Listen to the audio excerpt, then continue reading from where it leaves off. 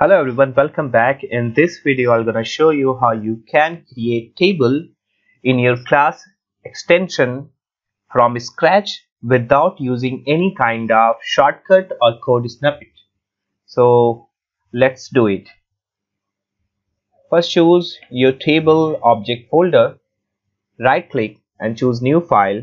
Give a name to your AL file. In my case I am going to create a class table with 50100 ID. So I write 50100 ID first, then name of the table, then dot, then I'm creating a table, so write table, and then the file extension, that is .al. Hit enter. This is the AL file where I am going to create our first table. So first table is classes, so I'm just copying it, so it will give a brief idea what I am going to create. So I am going to create a table called classes. So this is the name of my table. I just copied it. Just comment this so it will not give an error. So to create a table from scratch, first you have to write text called table, then the ID for your table object 50100 in my case, and then the table name. After this, the table scope, in which we are going to define all the fields and the properties for this table.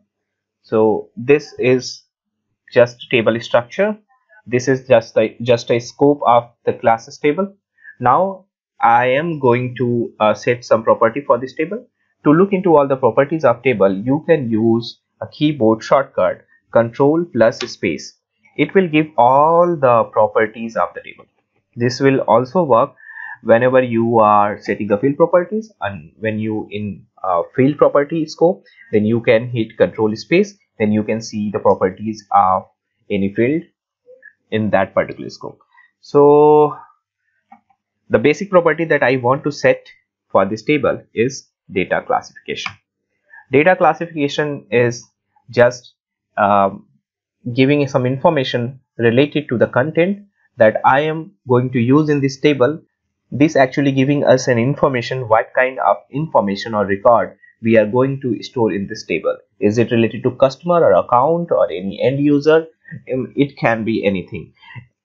But in my case, I am setting it to be classified, means the definition for this specification, this table is yet not given any kind of classification. So I will do it later on. So right now I use one property. Another property I want to use, that is caption. So I am setting a caption for my classes table. This is class. Another caption I want to give, that is description. It's just a description for this table. A class table that contains information of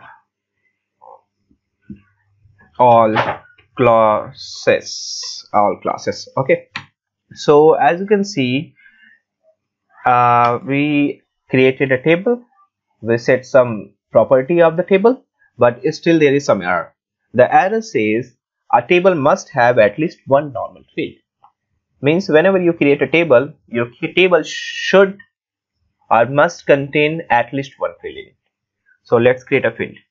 To create field, first choose fields, give it a scope, and in this scope again you can see there is error.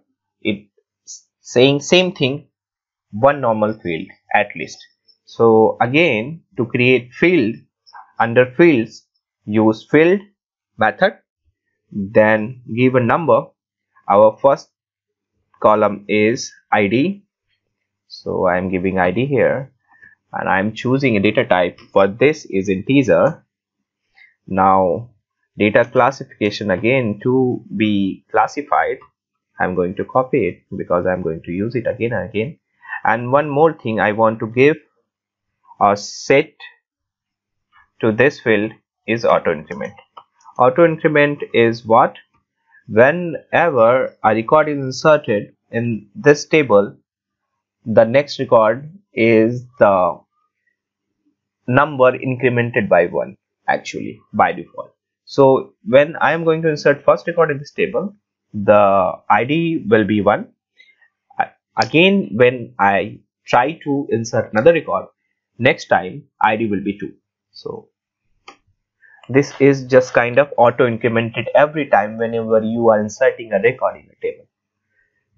So the another field is name. It is text type. I am taking 100 length.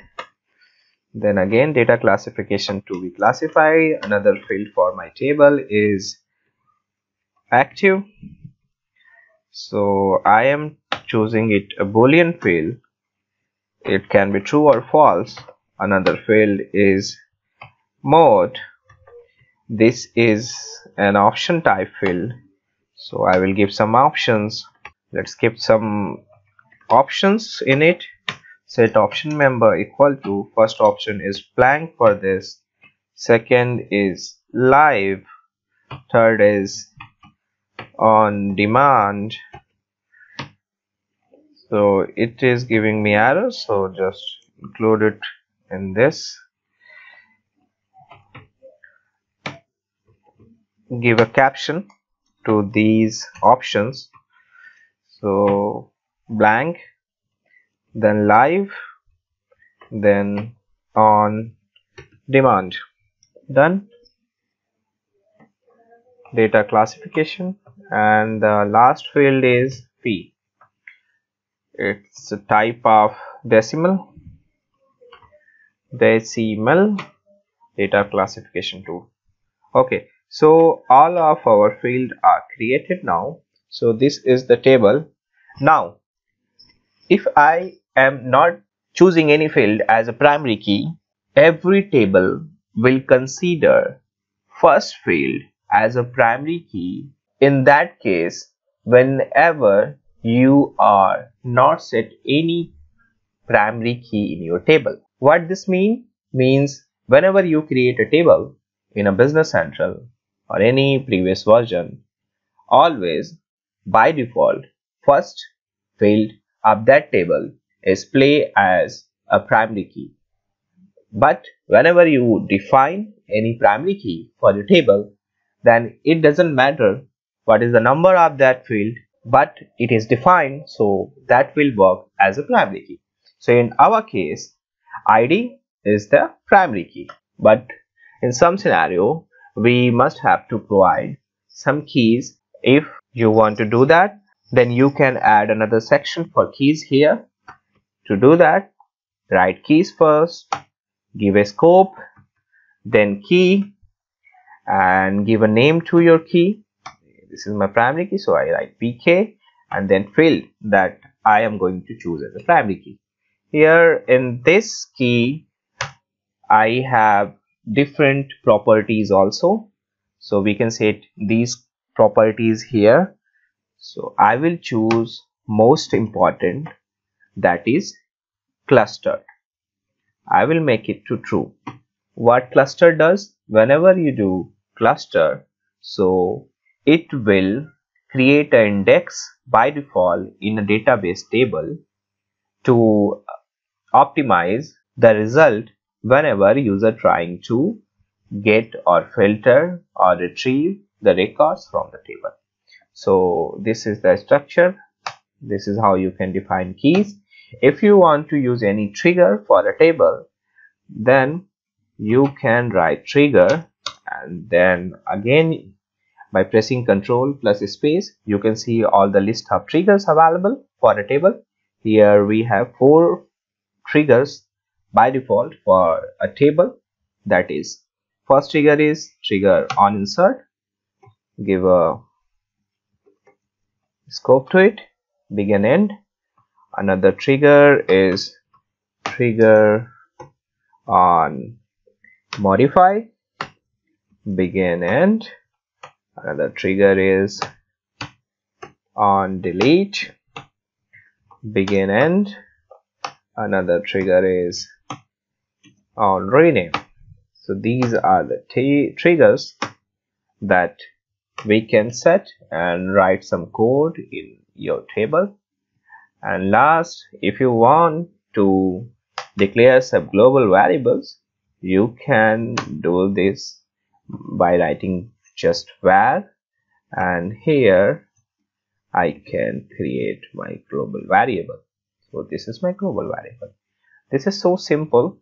This is the basic structure that you can also follow while creating a table from scratch. So at least you should aware of this structure whenever you are doing any kind of development in any kind of programming language. The knowledge of basic structure is very important. That's it for this video. In upcoming videos, I will talk more about tables and will create all these tables that is here. So do like and subscribe my channel for more videos like this. Thank you for watching.